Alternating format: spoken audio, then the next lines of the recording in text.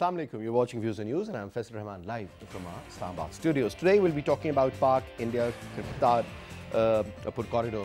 The talks were going on, and there was a lot of success achieved during those talks, and most likely will be starting soon.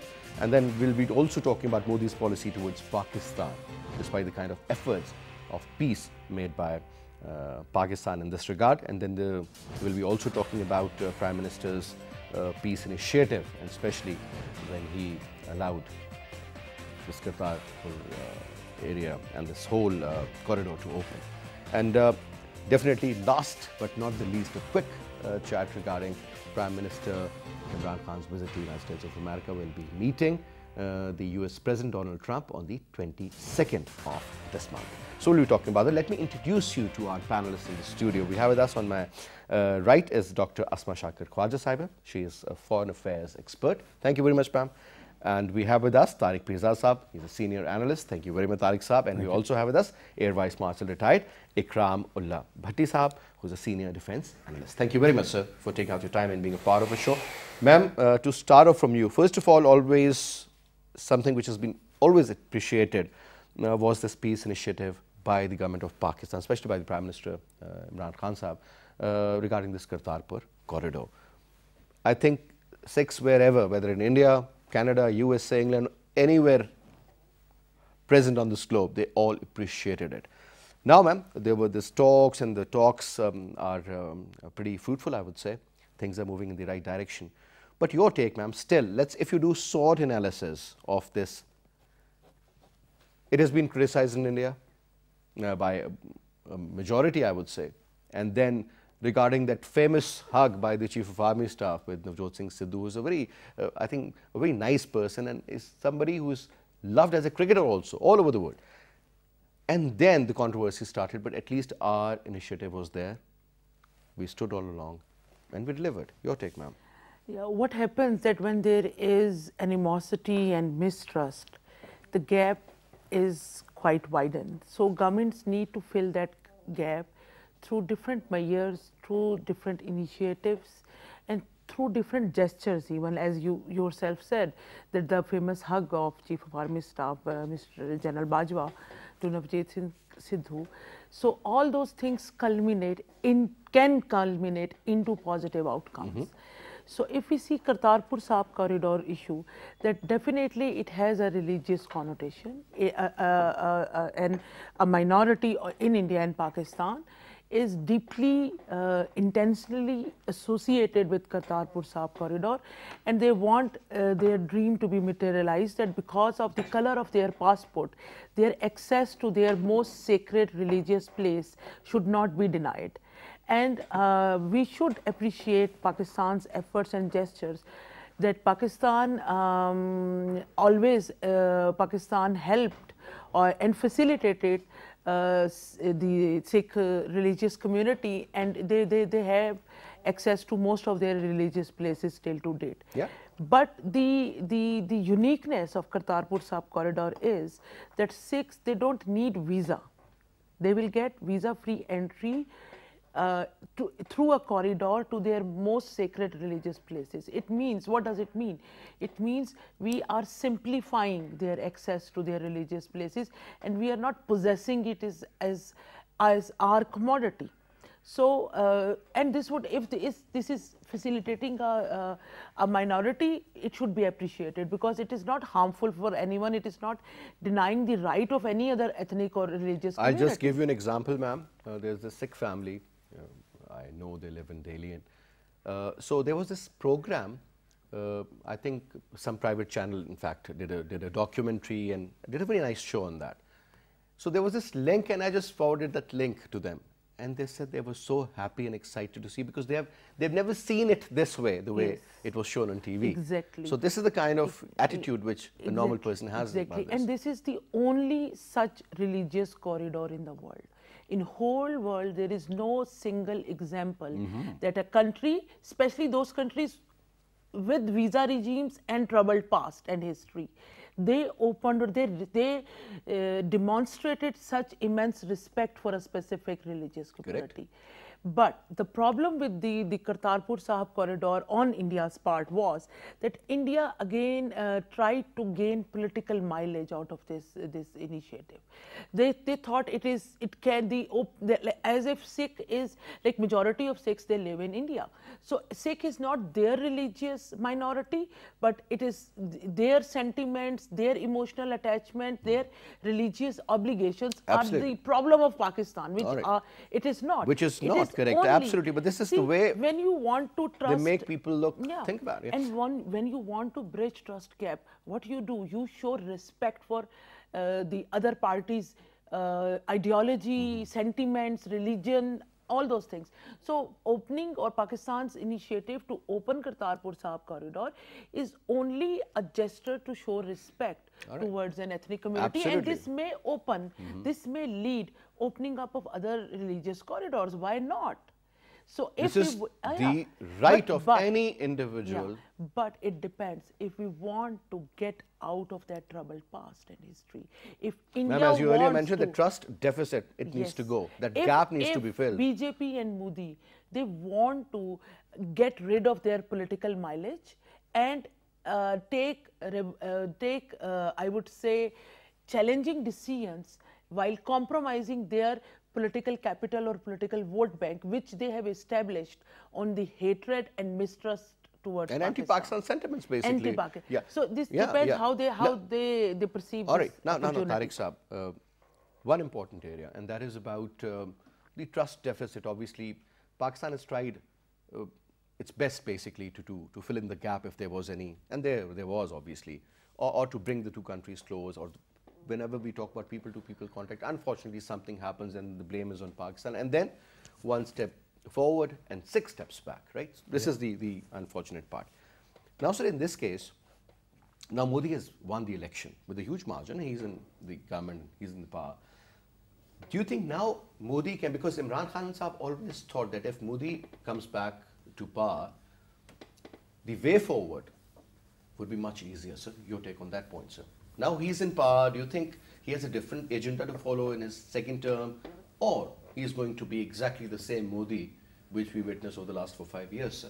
Well, let me just compare this development with the development that took place about a few decades ago when the Indus Water Treaty was signed. As a matter of fact, not many people are referring to that development. That was the first development that that seized upon the opportunity of creating at least a sense of solution to the extent of the distribution of water between the two hostile states. And that was an international treaty. Again, this is not a tripartite treaty that we are, or the pact that we are, agreement that we have signed or we are about to sign with India on Kartarpur, but providing access to a major religious, a nation within India, to a sacred place located in Pakistan.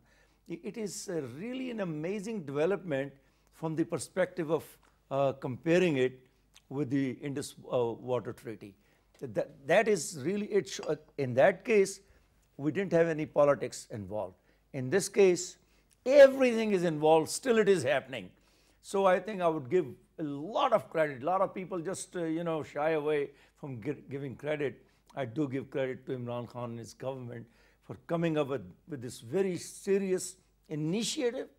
I mean, I must commend him, and I think people must look at him as someone who has done something very different in the field of diplomacy, in the field of taking the situation to the point of resolution within the between the two countries whose history is marred by the issue of bloodshed, wars, and everything.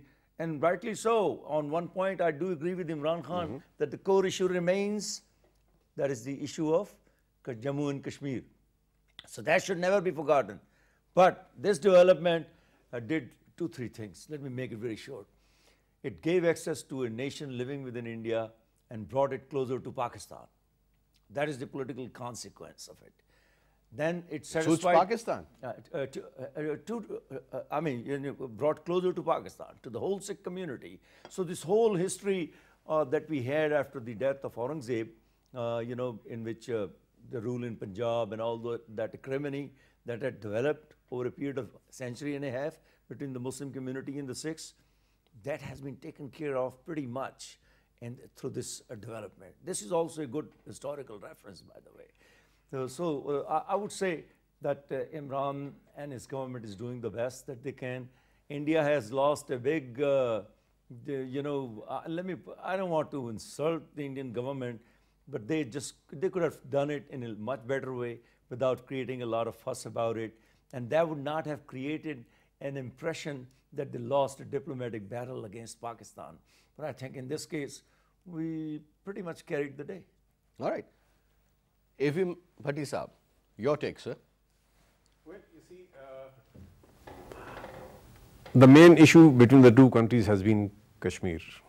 And the Indian state, as a matter of strategy and policy, decided to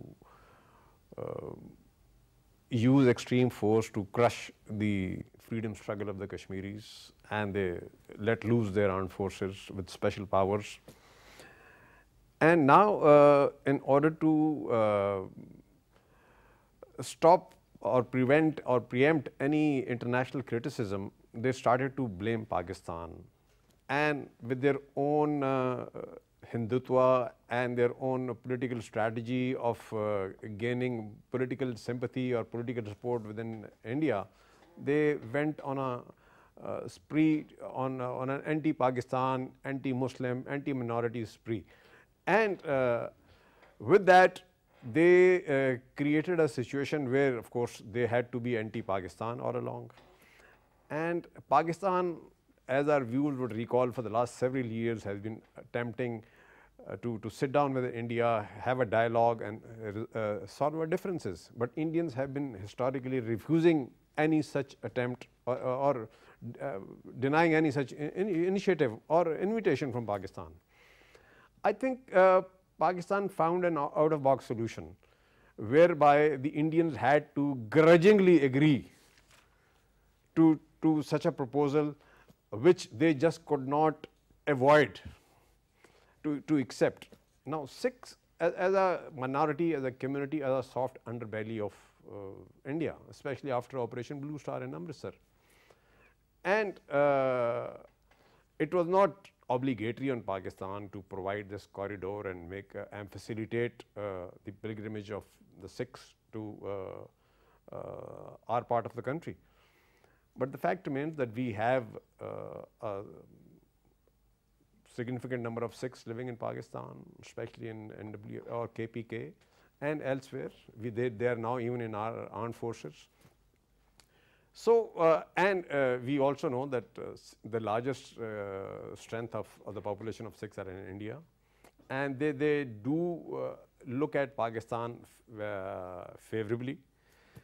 And when Pakistan offered this proposal to the Indians, they first of all tried to trivialize it by making a statement that this proposal already existed, and India in fact had proposed it 20 years ago, and you know, and Pakistan did not accept, and now if they are offering it, it's no big deal or something. But the fact remains that we made a very serious offer. Then that you know, famous embrace by the Chief of Army Staff with Sidhu, and the Sikhs were overwhelmed by this proposal, and the Indians had just no choice everyone but to hailed the accept government it. of Pakistan, so whether those Sikhs were in Canada, USA, Yes. UK, They everywhere. had no choice but to accept it. Yes. Of course, they dragged their feet, they dilly-dallied, but ultimately, this was a proposal which had to be accepted, and which had to be moved on, and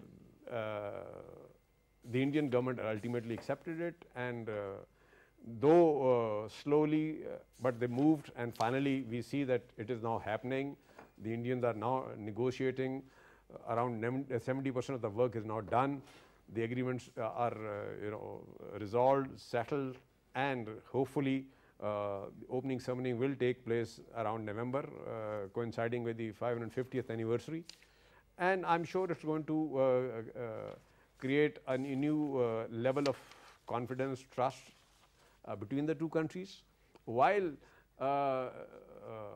Pakistan, especially the Prime Minister, was hopeful that after winning the elections, Modi's stance towards Pakistan would change. But it appears that he has gone so far ahead. He invested so much of political capital in anti-Pakistan rhetoric and flaming those sentiments in India against the Muslims, against the minorities, that it is now difficult for him to step back.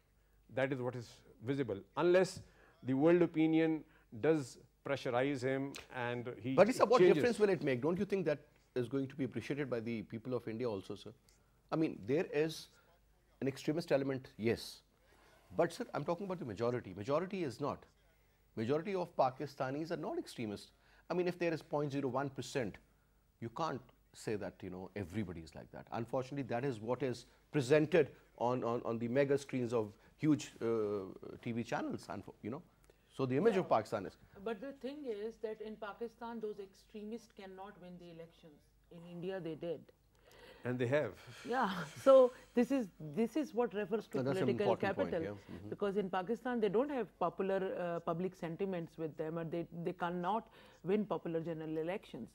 But as your question is concerned, when it comes to Modi, if we see his personality, the way he governed Gujarat and India, I can see that he has this desire to be more popular and have his name in the history of subcontinent or the world. And he has this bit of, I would say, irrationality to take challenging decisions. Like, for example, what he did in Gujarat vis-a-vis Muslims. No, I don't think so. No sane politician can think about it. Ma'am, if I may ask you a straight question.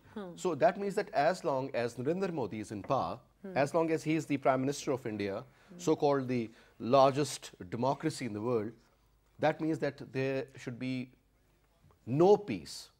All right? No. See, he is the same Narendra Modi who came to Pakistan to attend the wedding of the granddaughter of a politician. We should not forget, because then it means that he has this urge to take such decisions. Wasn't that on a personal level, ma'am? Even on personal level, when one needs lots of courage to take such steps, even on personal level. So I can see that if confidence building measures between Pakistan and India, like ongoing track to dialogue in New Delhi, this Kartarpur negotiations, maybe they will be helpful. And because it has, as my colleague said, that it has international acknowledgement. Whole world is praising Pakistan for taking such measures. Whole world praised Pakistan for returning Abhinandan as well after the Balakot.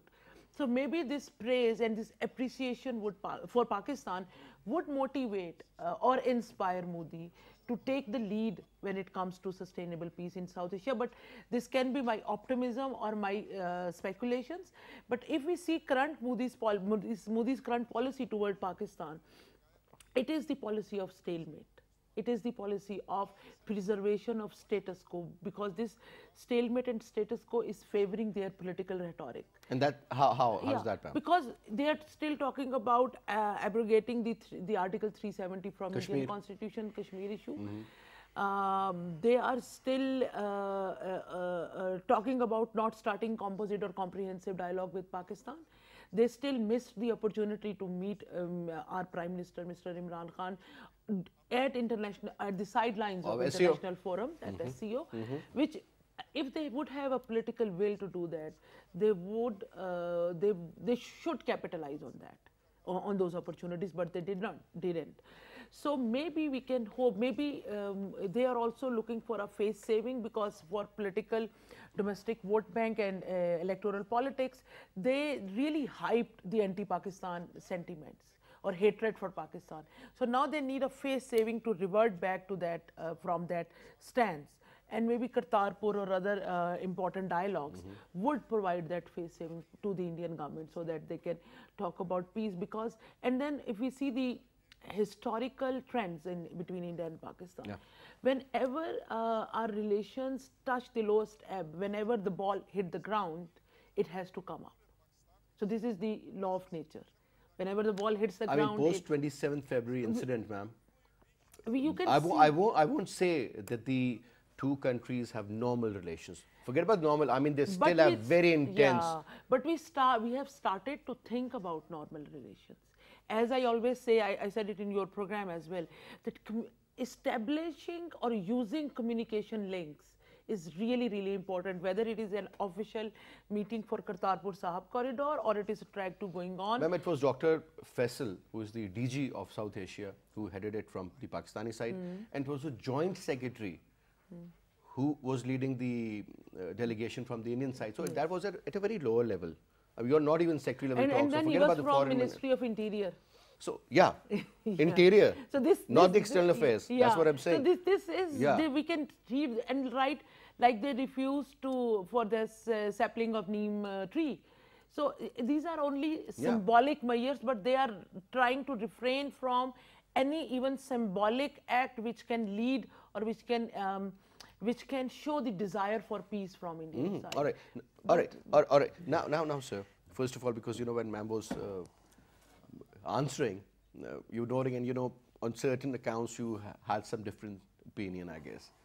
So, Yeah. let's start off from there. Yeah, sir. well, these are great points that are being made, but these are a couple of realities.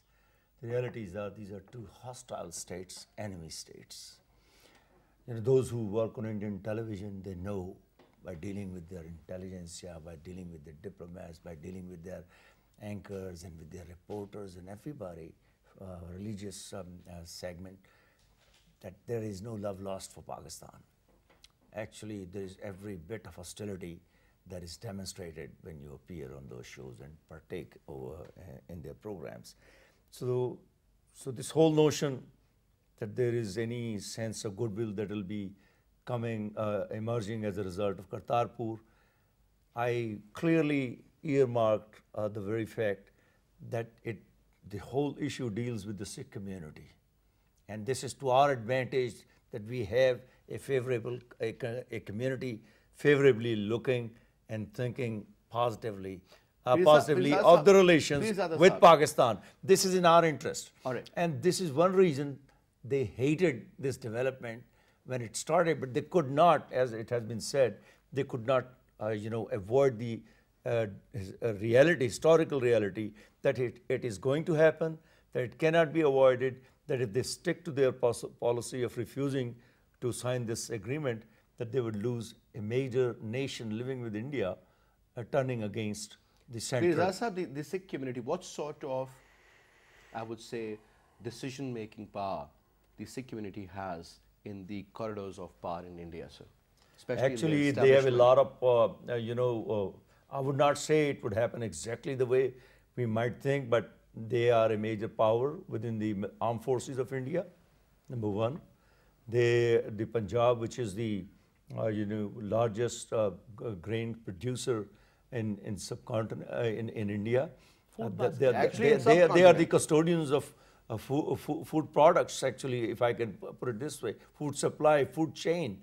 Thirdly, they are living right along with Pakistan, and their valiance and bravery, is an asset to the Indian defense forces. So it is not easy that they can allow any development to damage the Indian interest if we really annoy them. That is, if the Indian center or federation annoys them in one or the other way. So that is very important. Secondly, Imran Khan has a good desire to develop relations with India. But the reality is that be it Modi or be it Jawaharlal Nehru, the policy remains on Kashmir very much the same. Nothing changes. So the third thing that has to change is the policy within Pakistan. That just the diplomatic moral, endeavor is not enough.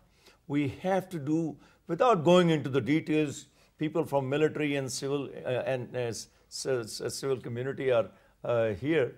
They know how things can be managed, through various means and tools to influence India. The liberation movement in Kashmir, that has to be supported. If we don't support it, the issue of Kashmir cannot become a larger international issue once again, because the Indian economic and political status is slowly dominating everything else that was once very important. That's a reality, sir. So what I'm saying is, Did they claim that they will be the next, I mean, or third whatever, yeah. biggest economy So in 5 years? Making it very simple, since this is actually the liberation movement that is going on right now, freedom struggle, that has pushed it to the surface again.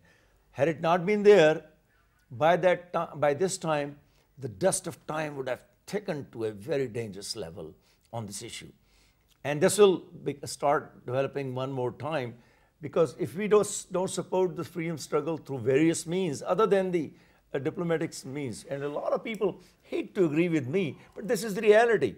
If you have an ideology of Pakistan, if you think it is a part of an unfinished agenda of the creation of India and Pakistan, if you think that 10 million Kashmiris are Muslims and the geography is ours, and that the way Pakistan and India were created, that principle is still valid. If we believe in that, you have to work on this issue. We believe in that, but they don't. That's the problem. No, that's what I'm saying. So you have to develop ways from international diplomacy, economic and from international diplomacy to semi-military diplomacy to various other tools. Engagement at all the levels, basically. That's what you're saying. And put pressure on India, because we are the only one who can do that. Look, Palestinians have nobody behind them other than the diplomatic support of the world. Look what is happening. This election that is happening in India or in Israel, they are talking about absorbing the whole of the West Bank into the current Israel. And this is exactly the situation that might arise in Kashmir in the days ahead. As my colleague just mentioned, it is not just one clause of the Constitution. We're talking about simply changing the status of Kashmir.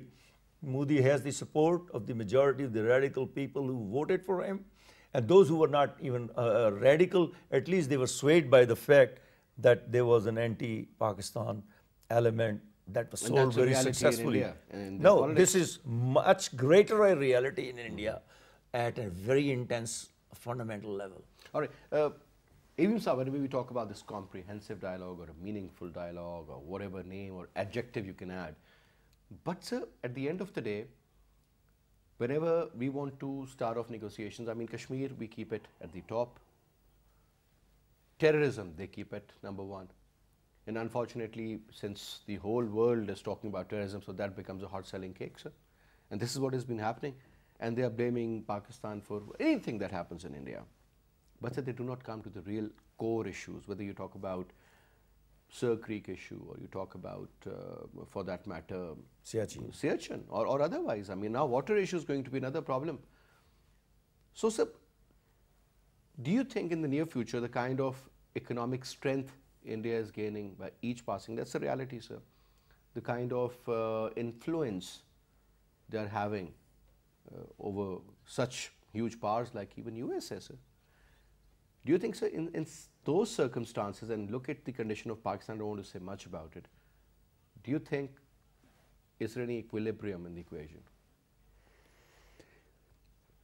Well, you see, our membership in different regional and world bodies provides, I think, an opportunity to address this issue. For example, in SCO, we have both India and Pakistan, and then we have China, we have Russia.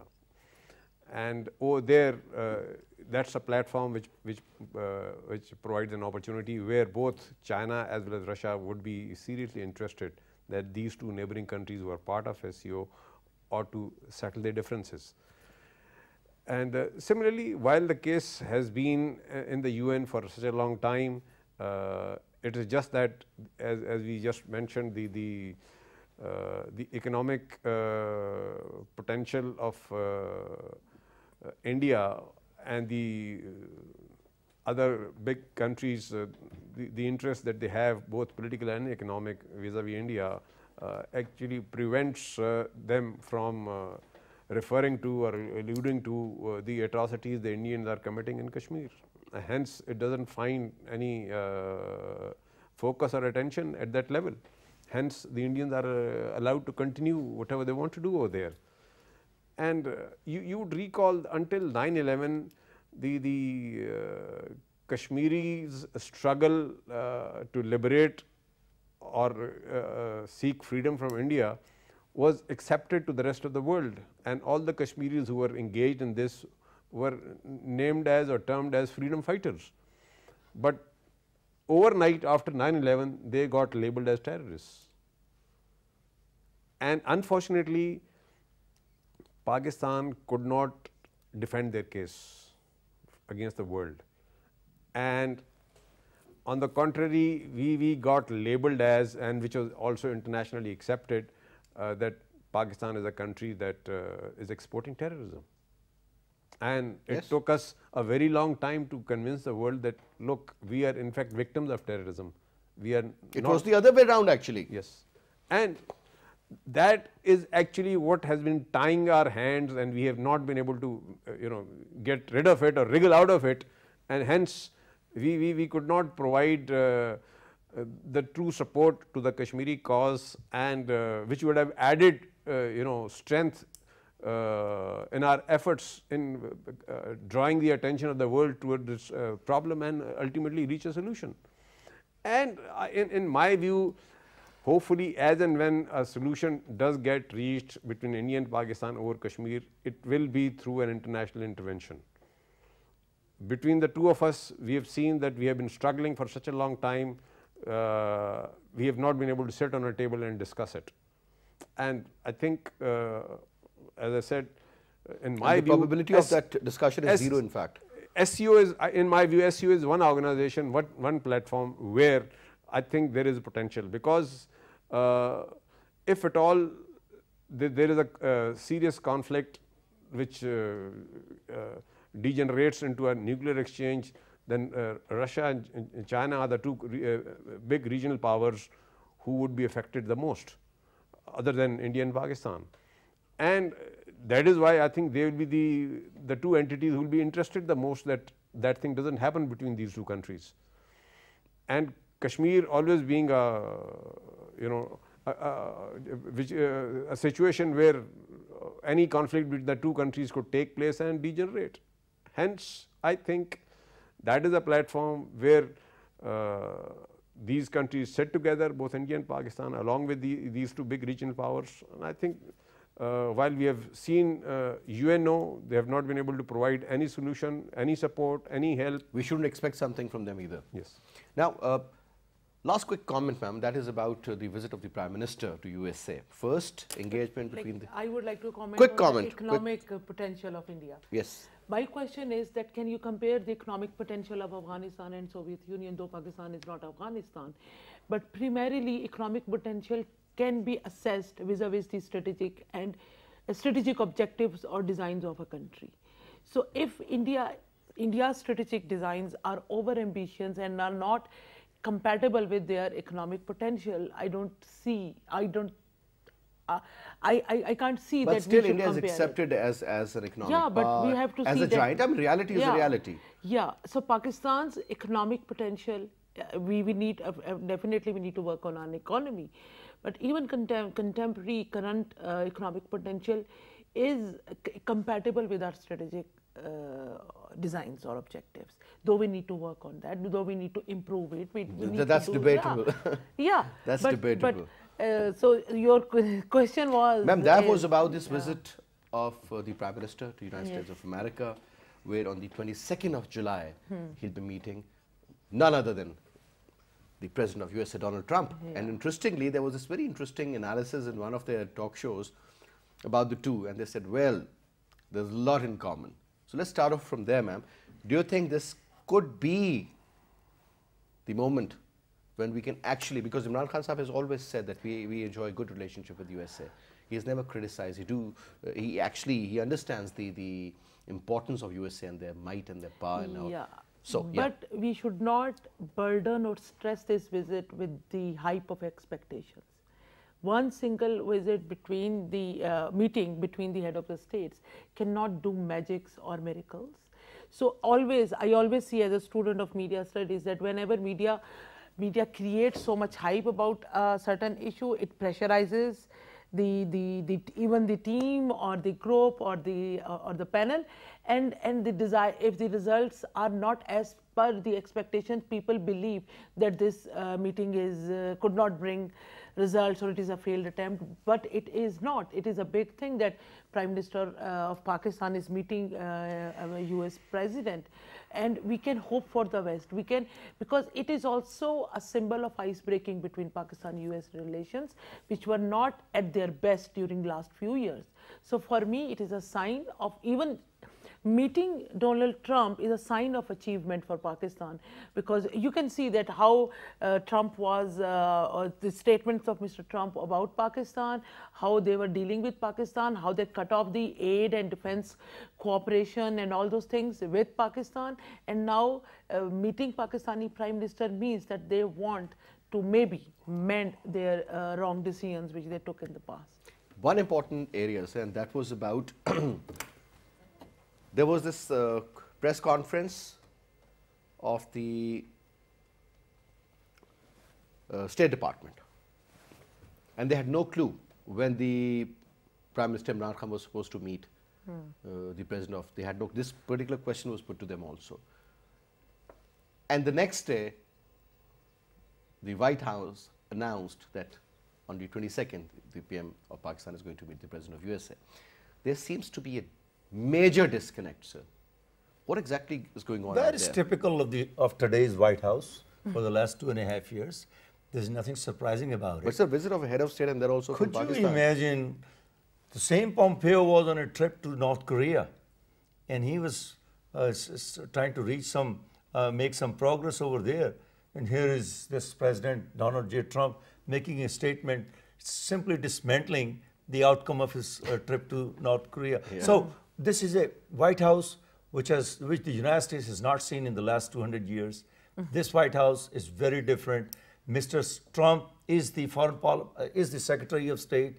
He is the President. He is everything. He thinks as long as his name is there on the platform, he on says the he's table, against the status quo. That's so does it, Imran that's Khan. It. Okay, he here says is that, you know, because we are short of time. Traditional politicians. Because we are short of time, So let me get to a couple of other points. I have said it in dozens of programs. Let me reiterate that it is just a good luck of Pakistan that we have a man like Donald Trump in White House. He is not a warmonger like many other presidents, and I hate to say that because he has all other evils in his personality, combined at the present time. I don't want to talk positively about him, but let me say positively one thing about him. He's focused on withdrawal from Afghanistan. He's focused on withdrawal before the expiry of his, before the holding of November elections next year, before the elections take place next year. He wants to sell this issue during his election campaign after the convention in June or July, whenever the political electoral conventions take place, the Republican convention takes place. He wants to sell it to his base in this heart of the country. Since I have a lot of time that I've spent in the United States, this man is trying to capitalize on this success because that is the only major success he would have if nothing goes wrong with it. And I think Imran is doing two great things at the present time. He is understanding this point. I believe he is understanding. He's providing maximum support, and it is in the interest of Pakistan to have a peaceful Afghanistan, or at least an Afghanistan without the presence of US forces. Let me say make both the points. So as long as we can facilitate the withdrawal of the US forces and we can have a resulting peace in Afghanistan, it will be in the interest of Donald J. Trump, and it will be greatly in the interest of Pakistan to have this development take place sooner than later. But I've always said, if this moment is lost before the November elections next year, and this man loses the election, that is Donald J. Trump, Pakistan will be left with the US that will have some sort of presence for a very long time to come. He is the only man who is withdrawing, who has almost withdrawn from Syria. He has no interest left in Iraq. He wants to bring out or pull back all those few hundred, U.S. soldiers or Marines who are there. So let me say one more time, Imran has a golden time to capitalize on this issue. Let me also say, it will be considered an exaggeration. He's the first sitting prime minister or a person in power in Pakistan who has been respectably and honorably invited by the White House. This is very different. We know from various sources, people get their requests sent to White House, they beg, they play the politics, go through the White House, go through the State Department and get the message issued, get the invitations issued. This is not happening this time. Imran has no love lost for this man, but the reality is Trump needs him. And incidentally, we need Trump to get the issue of Afghanistan resolved. All right. One last thing quickly in one line. As far as the military relations between the two countries are concerned, we lost a lot of benefit of military assistance during the Obama administration. Especially there were 8 F-16s whose case was about to be resolved, and somehow the administration and the Congress both came in the way. We lost that development. I think it's time that they go for 2 squadrons, and if that opportunity is lost, I have a feeling that Imran can get it delivered. Getting 20, 30, Block 50 or 52, it's a golden opportunity. And the spare parts from the United States against the background of Afghanistan and the developments that are taking. That's very important. I think this is going to be the major agenda, but it's a couple of important areas also. Pak-US relationship is now always seen through the prism of Afghanistan, like mentioned by our friend Tariq Pirzada, Afghanistan. And now I'm sure there's going to be another development that is going to be about Pakistan and India relationships, especially post 27 Feb incident. These 2 issues, sir, and plus now to restart or renegotiate the contents of a relationship, sir, your take. Well, you see, it is going to be a very busy meeting, because I think the American president will have a lot to say, and I think our Prime Minister will also have a lot to say. And we've already just discussed the various issues or topics that are going to come up on that table. And we just talked about the similarities between the 2 personalities. I think that is going to work the magic from both the sides. And I am quite hopeful that something good is going to come out of this. While we may say that we should not expect miracles, but I think we should definitely expect success. I mean, 23rd July would be a better day for Pakistan and America compared to 22nd July. I mean, this is what I hope. And of course, Pakistan has done a lot in bringing about this settlement between the Americans and the Taliban, which is yet to conclude, but both the sides agree that they've almost reached 80–90% of agreement, and which essentially has been contributed by Pakistan, and to which the Americans agree to. And they are, of course, grateful, and the naming of BLA as a terrorist entity. That is a very positive that's development. a clear acknowledgement. Well, the UK acknowledged it in 2006. The American took 13 years to do that, and they're just waiting for such an opportunity. So we can see that even before the visit, the Americans are giving us, very positive indications that they're looking forward to it, and something is going to happen in this visit. And as I said, there are a lot of things to be talked about, and a lot of outstanding issues, and from both the sides. And I'm sure there are going to be a lot of issues that will get resolved. A lot of new opportunities will come up.